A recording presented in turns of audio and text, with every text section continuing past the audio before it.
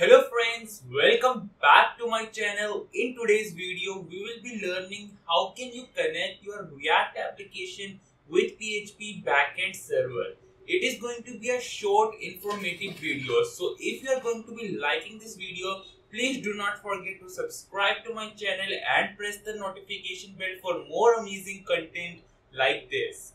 So yes, I know guys, it's too late uploading this video. It's almost 1 month, but guys, surely from now onwards the video is going to be coming regularly because I was busy on some kind of project.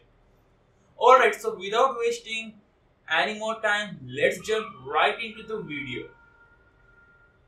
Alright guys, so as you can see over here, I'm having my fresh React app and I'm running my React application. As you can see it out over here. That looks really amazing. Okay, so now what we actually need to do over here is that first let's create a form in which we are going to see our example for connecting our backend. That means our PHP server. So for that we are going to create a div with a class name of app. This is just going to be a simple code.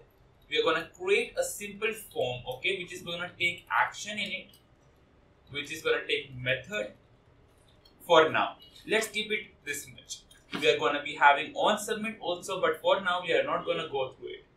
Inside this form we are going to create a label, but for now I'm going to just create an input. No need of label because it is just a short example on how can we connect our React app with PHP server. So input, we can provide it a type of text. ID, we can go with the input name, that is going to be name. This is the input for name, so we're gonna go with the ID of name, and of course the name values also needs to be same, that is going to be name. The value, right now we are not having any value, so we are gonna keeping it as empty. Then we're gonna have an on change. When the user types anything the input, we need to change that value. So we are going to be having a simple input. After that we are going to be having a line break. So we are going to be having a line break, okay, and after that I will create a button which is going to be for submitting our data of the input, and I'll just provide a text to that button which is going to be submit. Alright, so now we are getting an error inside this value. So for fixing this we need to import use state from React, and now let's come before our return and inside our function. And now we are going to create two state values.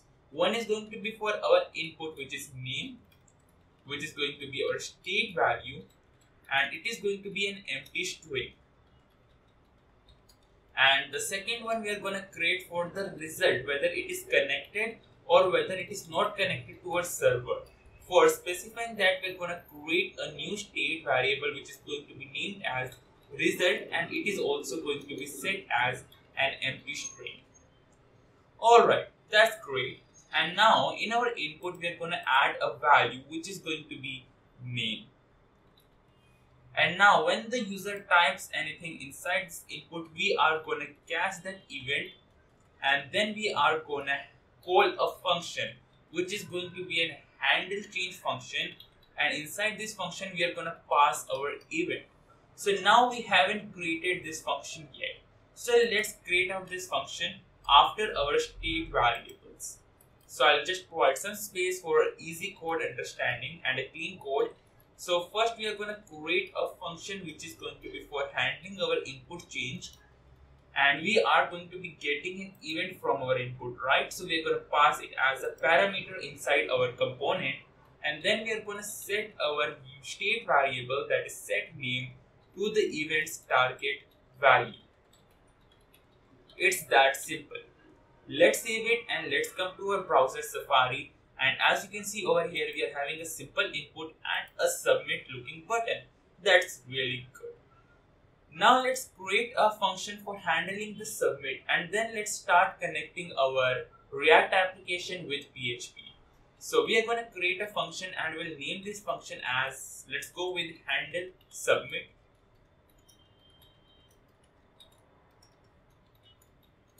In this function, we are going to be getting an event that we are going to provide it as default, because we don't want whenever we are calling this function, our page will reload. So for stopping it from reloading, we are going to select our event and prevent it as default. Alright, so that's it with our front end, but we need to write some code in our handle submit. Before that, let's come to our form, and inside this form we are going to be having an action which is going to be our back server, but method for submitting our form is going to be post. And when the user submits the form on submit, what we actually need to do over here is that on submit we are gonna be getting an event from user input, and then we are going to call a function which is going to be handle submit, and we're going to pass that event into our handle submit function. Now let's come to our handle submit function. In this we are going to create a variable. Let's create it as form, and then we are going to be selecting our event and we are going to target that event. Now we are going to be using a jQuery over here. So for that you need to install a package, and we need to see a library called jQuery from npmjs.com. The link will be provided in the description below. So we are going to select our jQuery Ajax format, and in this we are going to be selecting the type which is going to be post for submitting our data from our form. We are going to be using the post method, and now we need to specify the URL over here, which is going to be our action. So let's select our form. From our form we actually need this URL. Then we need to have an attribute called over here, and what we need from our URL, we need an action. That means we need a URL that will be specified in our form action. So we're going to select our action over here. After that we need a data from our form. So form.serialize method. That's it. Then we're going to be having a success message over here. We're going to select our data, not date actually guys, it is data. Sorry, I apologize for that. It is data. When it is success, I will set the result over here to that specific data. That's great. So now what we need over here is that we need to have an action over here.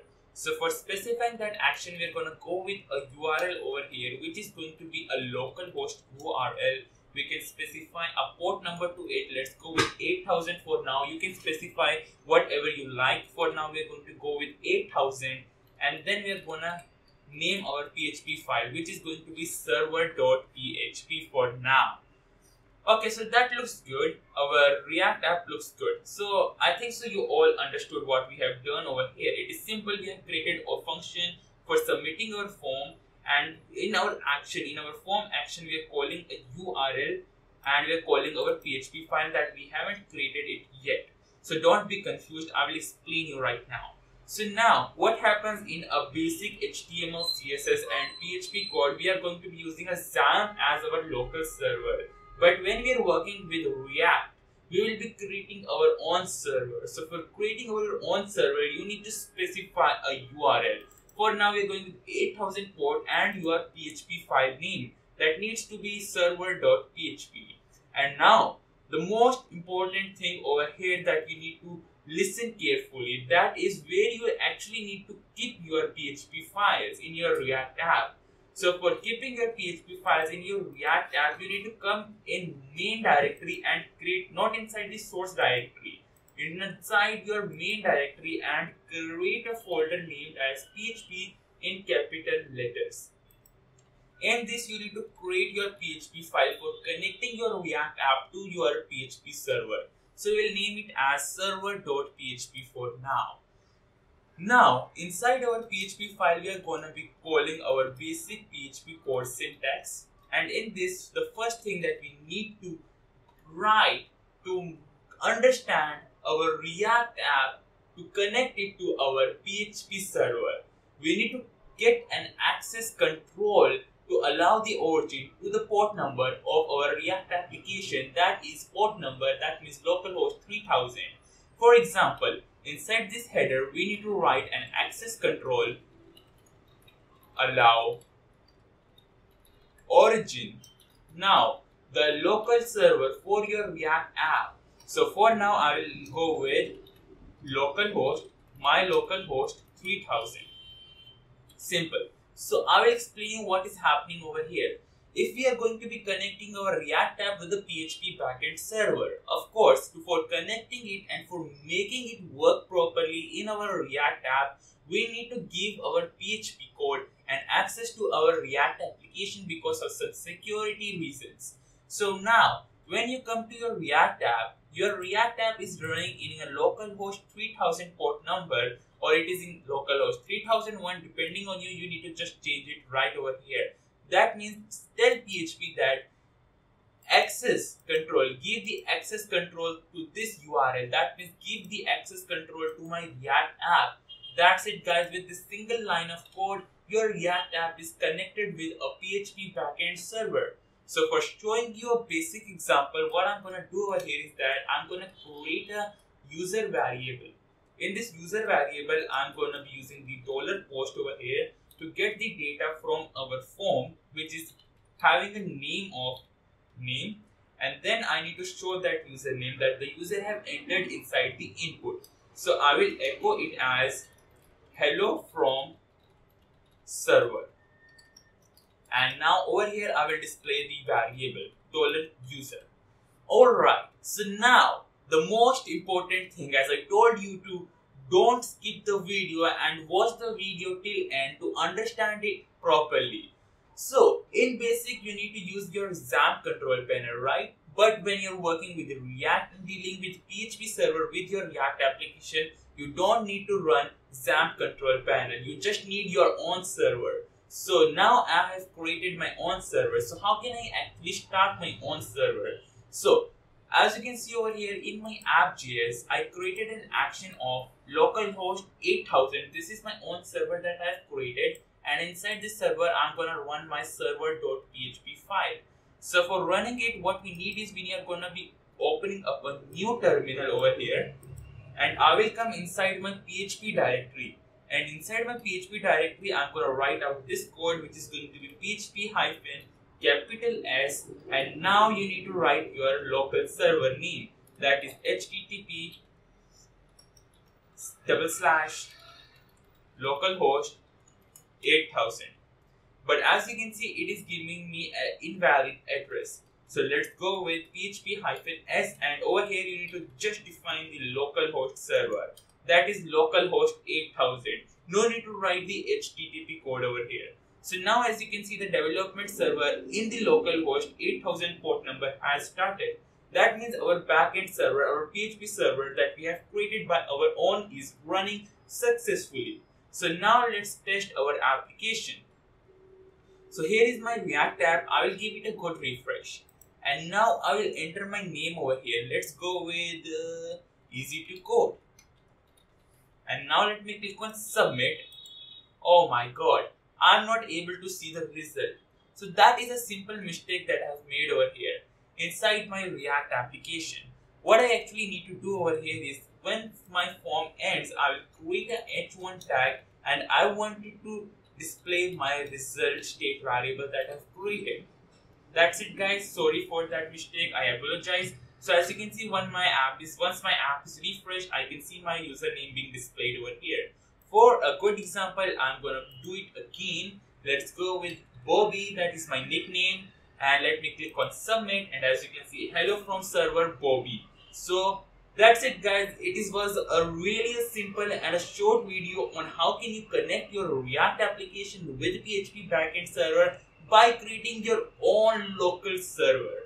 Alright guys, so if you like this video, please do not forget to subscribe to my YouTube channel and press the notification bell for more amazing videos like this.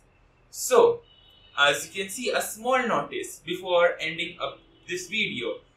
Here is my new setup tour and my room tour actually over here, and many of you commented out that you all need to see my setup. So actually I'm not having one single setup. The setup you can see over here. This desk is my gaming setup, programming setup, in which I have multiple operating systems. One is my this gaming PC, one gaming PC is running on my left side, one is my Mac Mini on the bottom, and multiple things are over here. And on the back that you can see over there, that is my MacBook and my console gaming setup. So why am I not creating a setup tool right now?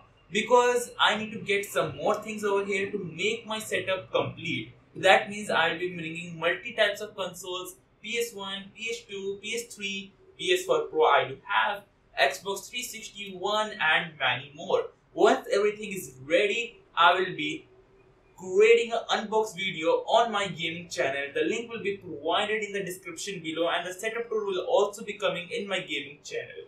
Alright guys, that's it for this video. If you like the video, do not forget to subscribe to my YouTube channel and press the notification bell for more amazing content like this. Till then, peace.